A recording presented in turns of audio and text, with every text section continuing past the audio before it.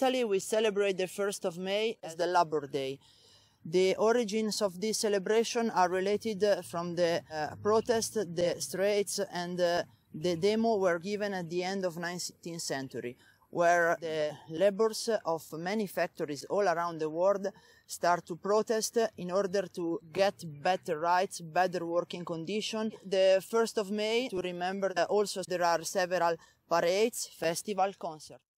We celebrate the Mother's Day on the 2nd Sunday of May. During the years was chosen this date because it will remember an ancient Roman celebration.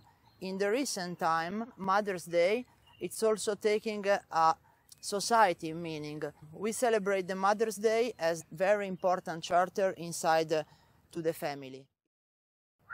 Mom's Day, the 2nd Sunday of May, is celebrated in Turkey. Usually that day everyone gets gifts for our mother. My mom's in the Turkey. I miss her every day. The commemoration of Atatürk Youth and Sports Day is an official holiday in Turkey.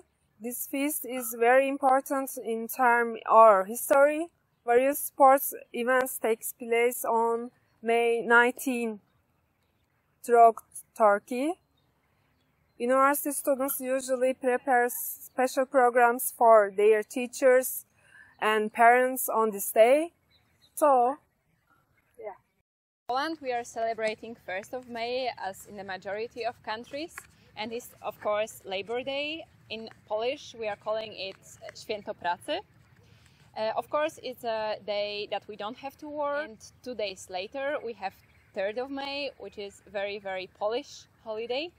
And we are celebrating signing the first Polish constitution, and that was first constitution in Europe and second in the world. So as you can see, in the beginning of May we have very long weekend and we are all waiting for it, because usually it's the first moment when in Poland it's very warm and nice weather.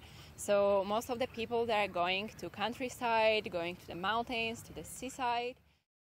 In May we are also celebrating Mother's Day, which is Dzień Matki in Polish.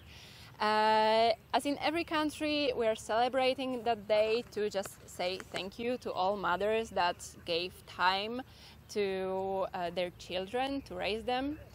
And I remember from my primary school that every year we've been preparing like a small theater for all mothers from our class. And it was very nice day for whole school, because all mothers, they've been coming to our school and enjoying that day with us.